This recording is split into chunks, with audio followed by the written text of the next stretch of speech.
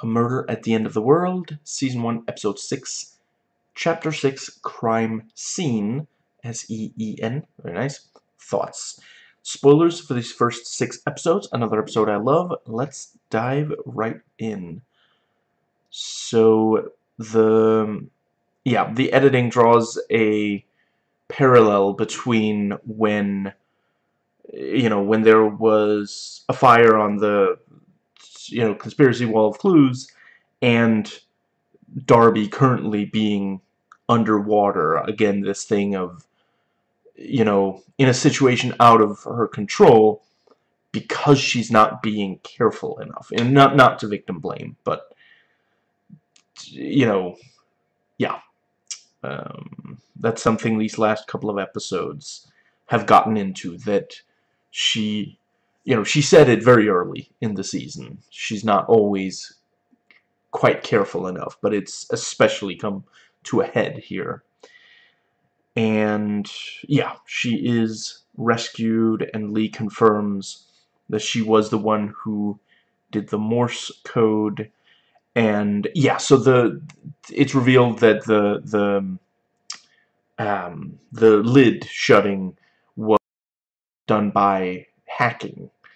It wasn't the person who was present, seemingly. And yeah, Darby makes a really good point that Lee looks guilty based on these things. And yeah, Lee explains, it started out as little things. Andy called Zoomer my son, my boy, never ours. And over time, these little things became big deals, and that I really love that. That's exactly how it is. Early on, you're willing to forgive. She's basically describing ignoring red flags.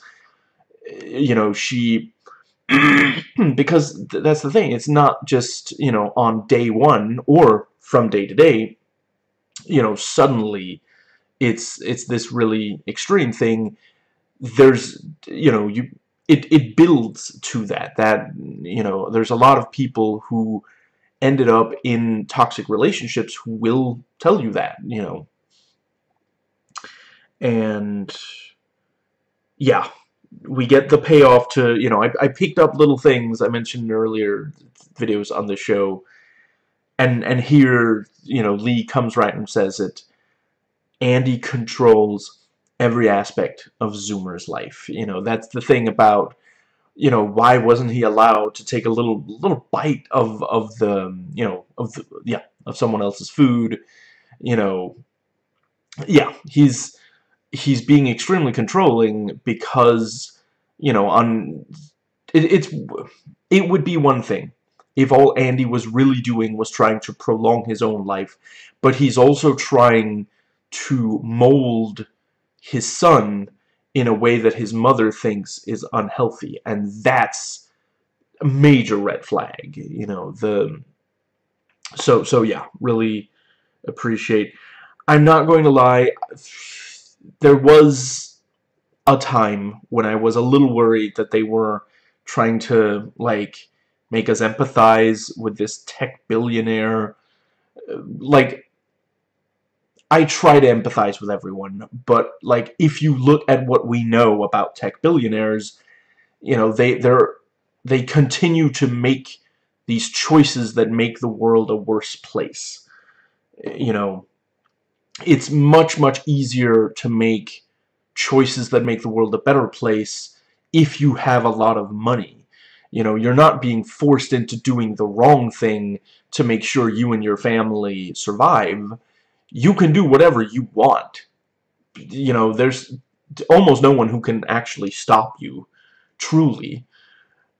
And they continue to make these terrible choices. So, was a little bit worried that the show was trying to make us, it was being like, you just don't understand. Look, if we spend enough time with a tech billionaire, I'm sure you'll realize he's a great person. But no, they were building to this reveal. We learned just enough about him that, if this had been in episode 1, oh, by the way, the tech billionaire is an abusive, it would have come, like, it would have been credible, but it wouldn't have felt like a payoff to anything. It would have come much too soon. You know, if you think back to those earliest episodes, he was very enigmatic. You know, he sends Ray to recruit Darby to go with on the retreat, and you know, he'll make these big speeches, and you know, he'll say things that make him seem relatable, but you know, yeah, over time we realize yeah, there's more there. And yeah, in an earlier episode, Zoomer said, you know, he doesn't like seeing his parents fight. And, you know, it's one of those things where, like, you know, yeah, at the time we think, well, you know, of course he doesn't, but, you know, parents fight. That's not, you know, it's not a bad thing that two people who are romantically involved argue over things. You know, that's actually healthier than if they keep everything, you know, locked up, because then eventually it's going to explode. But now we see, you know, Zoomer essentially lacked the vocabulary, and that's, there's a lot of, that's something you see a lot in the real world. You know, small children, they'll maybe try to indicate something that's actually bad, and, you know, yeah, a lot of people, you know, you hear that. I'll admit, you know, I've made this mistake I did when watching the show, and that's something I really think they did a great job. You know, Zoomer doesn't immediately, you know, because Darby's like, you know, yeah, I get that, you know, parents fighting, it sucks. You know, if Zoomer had immediately followed up, no, I mean, he hit her, you know, then it'd be like, okay, you know, this, you know, but no, you know, instead, at this point, we think back, and that's what he means. Zoomer is upset because, you know, as Lee points out, and I appreciate we only see it once, but because it's absolutely not necessary to show more than once, yeah, Zoomer has seen Andy hit Lee many times, and he can't do anything about it, and she tried to run, and he caught up to her, you know, so, yeah, that really, and this, yeah, you know, we get an explanation for the fake IDs and all that, so I really appreciate that, you know, because, yeah, like, by the end of episode 5, you know, last week's episode, I was thinking, you know, maybe Lee is the one. Oh, cool, she actually, the actress playing Lee, Britt Marling, directed this episode. Did she direct multiple? So yeah, to fill the dead air. Oh, that's right. Yeah, she's one of the creators of the show, and yeah, she directed 3 episodes total, 1, 5, and 6. Very cool. Incredibly talented woman. So yeah. Let's see. Yeah, you know, and now you have the, because it looked like, oh, you know, she's gonna kill some people and then she's gonna disappear with her new identity, you know, it's, and she, you know, Darby pointed out, you're always carrying this bag that has this, you know, the fake ID and all this stuff, you know, you look like you're always trying to escape, or always ready to, which, yeah, that's the kind of thing, I'm just gonna make sure. I doubt it's super important, but just to make sure.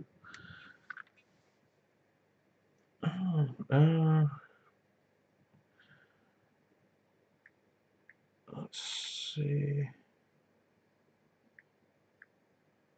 There we go. Yeah, turns out it was important. Yes. And now it's been dealt with. Yes, the that really makes her look guilty, and the yeah, you know, now we've had, you know, that's the, it was a red herring, is, you know, there we go. And yeah, so the yeah, and yeah, Lee points out, you know, they're trapped there, and yeah, we get, you know, yeah, this tech billionaire is a control freak, and he's extremely powerful, and he's basically, it is, yeah, Darby says, you were doxxed, and this, you thought you were trying to get away from that, only to realize Andy is that, and yeah, yeah, he said, you can go, but Zoomer stays. You know, she would have to give up her son, and I really appreciate that. That's, you know, I acknowledge some would say it's, I recently watched it's kind of old video by Caleb Gammon. We talked about how in Tenet, it was very much this thing of, it was very first wave feminism, this thing of, a woman caring so much about her son. So I acknowledge, this is that same thing. But I do appreciate that it's not, whenever you have a prominent female character doing something that, could be interpreted as wrong, which technically she did kidnap her own son, which, you understand why. We empathize with her, but that's actually the kind of thing that in real life many times goes horribly wrong. Sure, some of these kidnappers would say, I did it for the safety of my child, but it can there's a really bad history there, and I appreciate that there's no like misogynist tropes here. It's not that, oh, she just wanted to hurt Andy, this poor guy, why didn't she give him everything, kind of thing. So yeah, really appreciate, that's not how I feel, but that's sadly how a lot of people interpret these things. There's actually the editing room's abridged script somehow has an extremely misogynistic read of the movie Ted, which, like, I'm not saying that movie's perfect, but you gotta admit, Seth MacFarlane put a lot of effort into making it misogynist-proof. Like, watch that movie carefully. He goes through a lot of, he jumped through a lot of hoops to make sure that even the most raging misogynist can appreciate, okay, this is not a bad woman. She's actually trying, and somehow they did. I can't rule out that it's a troll, but it just, yeah. Anyway, bigotry doesn't make sense. It doesn't make logical sense. There's just an emotional component to it that overrides all logic.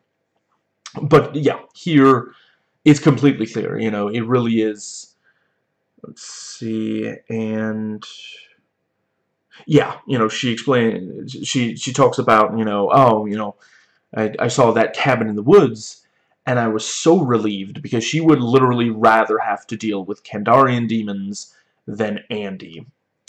And yeah, Andy had popped up, and Bill has no idea that Andy is this awful controlling person. So yeah, he's smiling and laughing. He thinks, because and that's the thing, that it's so great that this scene is purely from Lee's perspective, because yeah, from Bill's perspective, oh, Andy, yeah, he's doing this and this that sound really positive. These are good ideas. He's going to make the world a better place.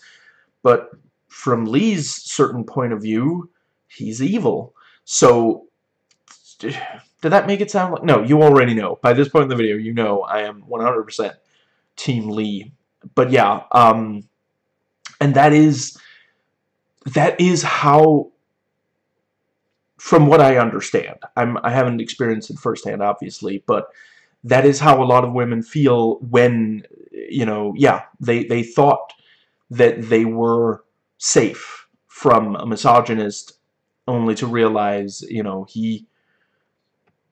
he can blend in so well that people she thought she could trust, yeah, are gonna, cozy up to the misogynist. And let's see, yeah, some great tension about, someone is coming, and Lee picks up a heavy object, and both of the ring keys have been disabled, so, you know, clearly there's something, and turns out to be Oliver. And he explains, you know, David is distracting Andy, and, you know, and yeah, he suggests they go to Oliver's room. And, you know, there's that thing, why? Because no one's looking for me, which that is a really excellent point. And, you know, it's one of those things where you can understand why they ended up not getting to Oliver's room. You know, when they were caught, they were still in Bill's room. You know, but it is that thing of, you know, oh, if only you'd taken the good advice. You know, he even points out we shouldn't stay here. This is not a tenable situation. And then we have the, yeah, you know, they're going over the evidence in Bill's room. I appreciate Oliver pointing out, you just smelled his clothing. Which is still, it's still a little weird. You know, you understand why she does it, but it is still just the tiniest little bit. And I really love the editing there that, you know, she sniffs it and immediately we see him smile. You know, it takes her back to the first moment that they were in person together. And yeah, I don't have to tell you. I'm just going to be stating the obvious here. The first time that we're in physical proximity to someone that we care about means a lot to us. And right, especially if until then you'd only known them online. You hadn't met them in person before, but you built a relationship online. And yeah, I suppose not everybody has had that experience. And let's see, then we have the, yeah, you know, someone edited themselves out of the footage, and which, you know, again, an important, that's, yeah, there's going to be some payoff to that in the finale next week, 6 days from now. And then we have the, Darby, you know, goes over how it must have been for Bill in those final moments, and the thing about, you know, he wanted her to see something in the book. And yeah, I like Oliver's line about, I don't think it's the right time to start a book club. And let's see, yeah, and we get a flashback, and at first it felt like it was slightly self-indulgent, like we've seen this before, but, you know, they were setting the circumstance back up. And yeah, you know, we get the answer that was raised very early in episode 1. What exactly happened? Like, you know, yes, obviously the killer killed himself. That was never in question. That was clear from the moment that we heard a gunshot and was aware that Darby and Bill survived that encounter. Yeah, there's no doubt that the killer suicided. But something else happened. You know, Darby specifically stops reading at that point, which, you know, again, like at first glance, it's like, oh, you know, keeping us in suspense. But it is also, yeah, you know, there's clearly something there that we do, you know, and yeah, when Bill thought that the gun was being raised to shoot them, he stepped in front of Darby.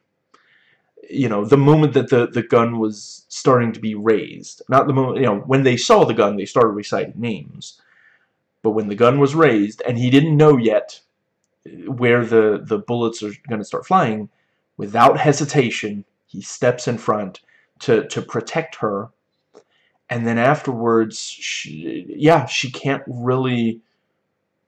It's my read that she's not ready to process the emotions about, you know, she's like trying to find meaning in the killer, and you know, yeah, it's a very, you know, while they are both like literally and figuratively very, like, they're in an exposed situation. They're being very intimate, and like he's trying to really process this, and wants her to as well, and she's very resistant to it, and yeah, this is of course what leads to him leaving. And Ludditing, I think that should be a verb. And right, I appreciate the detail. So, you know, right after the suicide, like she's immediately like, okay, we got to get back out of here. This thing, we can together, we can move this thing and climb and get out. And he is like stunned because, yeah, like he was trying to process the fact that they were going to die, and he wanted to make sure, if there was a chance at all, that he would be able to save her. And also the detail that his hearing goes, that's something that there's so many movies and shows don't get into about, but it's 100% accurate. Your hearing goes when you... crap, lost my train of thought. Because of loud noise, you know, of a gunshot.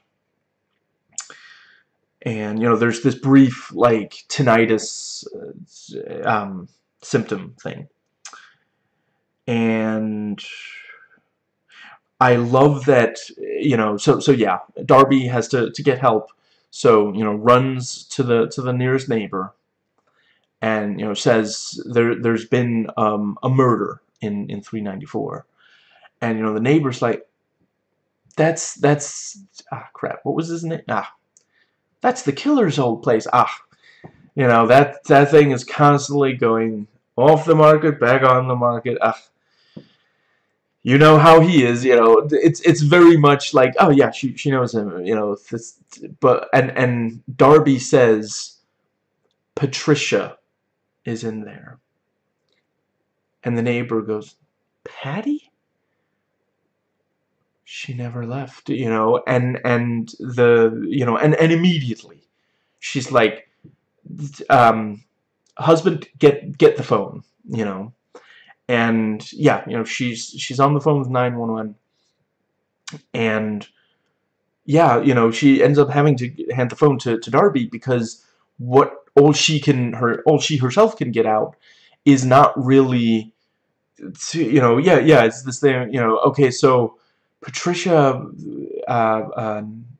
Betting never left. She's still here, you know, and like the 911, we don't hear too much of what the 911 operator, maybe not even anything, but you know, this, so you know, yeah, the 911 operator is trying to get something useful out of it, and the neighbor, you know, she's too close to it. She can't completely, you know, and you know, Darby gets the phone, and she's all business. She, you know, here's the address, here's who's involved, here's the situation, you know, everything. Just I really love that Darby doesn't say, you know, your neighbor's a killer, because the neighbor's gonna immediately be like, no, he's not. I have known him for so many years. He's the nicest guy you will ever meet. You know, instead, she says, you know, Patricia Betting is dead. You know, I found Patricia Betting dead. Something like that, you know. And that immediately, because that's, like, it evokes this female solidarity where, you know, sadly, we men don't do a good enough job making women feel safe, making sure they are safe, as safe as at all possible, at least. And so they have to, you know, yeah, they have to help each other. And the moment that comes, you know, so because that's the thing, you know, yeah, this neighbor woman, she definitely knows, you know, what was it? It wasn't yeah, I don't remember what his name is, killer. She knows him, she thinks she knows him, but she definitely also knows Patricia. You know, she's been living there long enough that she remembers Patricia. And yeah, she thought, you know, oh, Patricia left. You know, people leave. That's a thing that happens. And the idea that she was killed, you know, yeah, it's like, okay, you know what, this needs to be dealt with. And let's see. Yeah, when we have the, you know, Bill asks Darby, you know, he's like, I want to know how you feel, you know, and she's, yeah, she's really struggling to you know, process it, and yeah, you know, the Bill left because she was not emotionally available, and we saw that, you know, I think it was last week's episode, but we've certainly seen it in an earlier episode where, you know, he's like, you know, the first time I knew I loved you, and she's like, don't, you know, that's, you know, she can't really deal with that right now, and, you know, eventually she does manage to talk about, you know, the first time she knew that she loved him, and in this episode, you know, she says, I I'm scared that I am not able to meet love, you know, and the let's see, yeah, again, you know, there's a lot of fiction where if a man leaves, it's because he thinks that the woman he's leaving his current partner for is more sexually attractive, and there is sadly some truth to that. There are, and you know, that has happened a lot. I'm not downplaying that, but this is one of a number of cases where it was other qualities. You know, that's something that, you know, and I'm not, yeah, that it doesn't get talked about enough, and I'm not saying that that's like, oh, women are so certain. No, it's very frequently men who act like it's misogynists who can't really accept that men have emotional needs, you know, and there are women out there who can't meet those needs.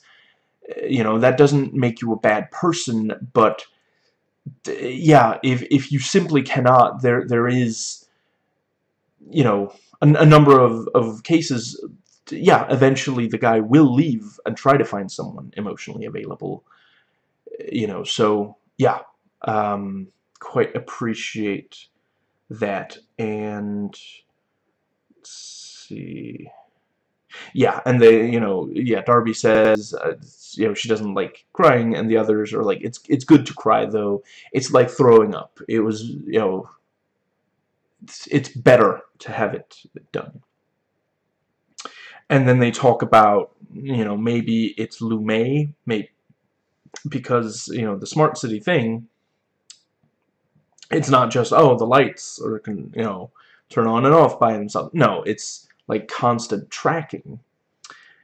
And this is actually something that China is doing to its citizens, which doesn't mean you should attack Asian immigrants in the West, but, you know, speak out against China. That, you know, the Chinese government is, but yeah, and you know, Ava may have, you know, yeah, there's that thing about, you know, I think she's in love with Andy, you know, and all these treatments, yeah, you know, she sees him as this brilliant visionary because she's not the one getting hit by him. She might not even know that Lee is being hit by him.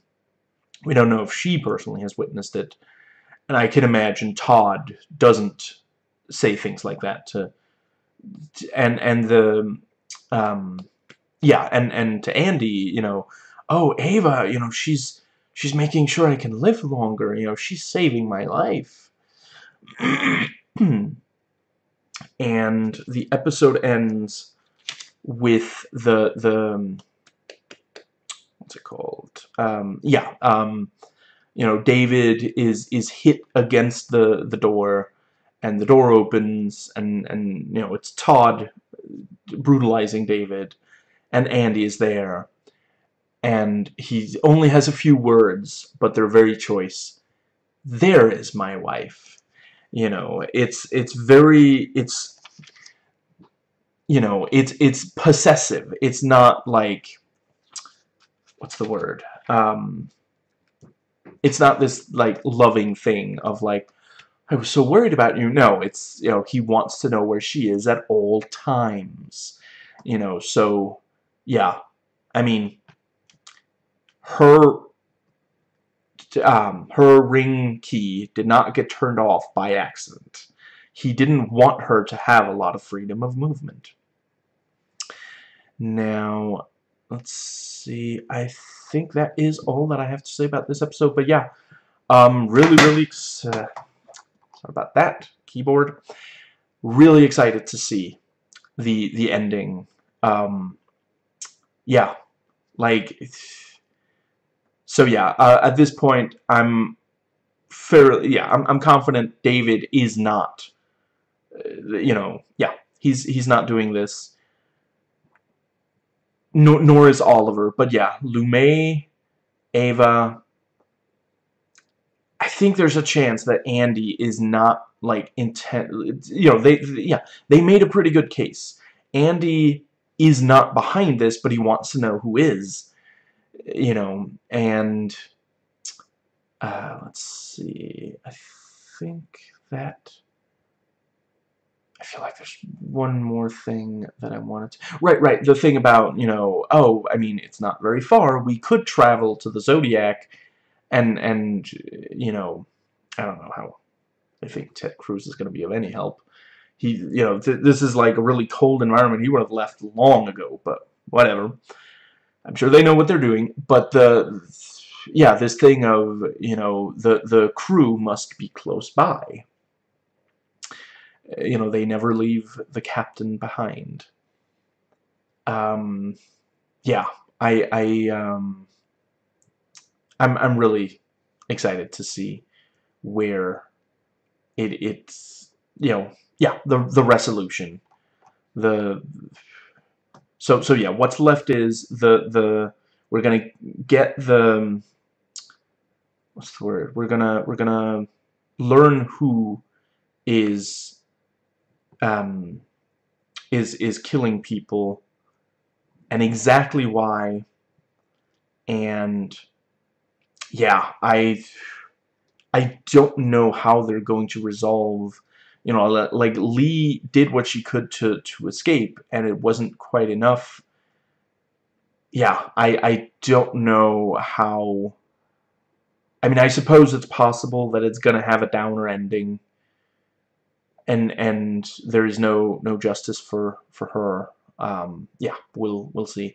Right, one more thing. Yeah, so you know, yeah, Lee thought that she was escaping from the, you know, the vulnerability, where she had gotten doxxed and this whole thing by, you know, Andy, because he seems like he's going to protect, you know, he's very, you know, yeah, the word is controlling, but before you realize that it's controlling behavior, you might just see it as, you know, being protective of someone. And yeah, and you know, he would have the technology to prevent her from getting doxxed again. And you know, if hypothetically someone did try to come to her place, if it's Andy's place, you know, he has security, so it's you can understand why she thought this is it, you know, this is going to work. But sadly, many times, I'm not saying there's no good men out there. I try to be one, but sadly, there are people who are gonna, you know, he didn't see Lee and think, I should protect her. He saw her and thought, sure, I could, you know, she's vulnerable. I'm a predator. You know, he probably wouldn't put it like that, but that is, you know, this is predatory behavior. and he pounces, you know, and this is sadly the kind, we've seen it a lot in real life. So I really appreciate this, you know, this could serve as a warning. You know, be extremely careful with the first people you meet after you've been targeted and harassed and such, because there are people who are going to take advantage. And yeah,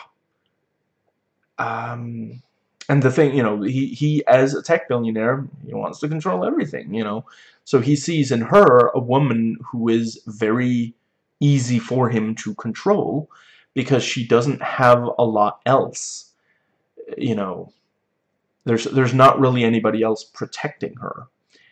So, and yeah, there's in real life countless cases of tech billionaire predatory behavior.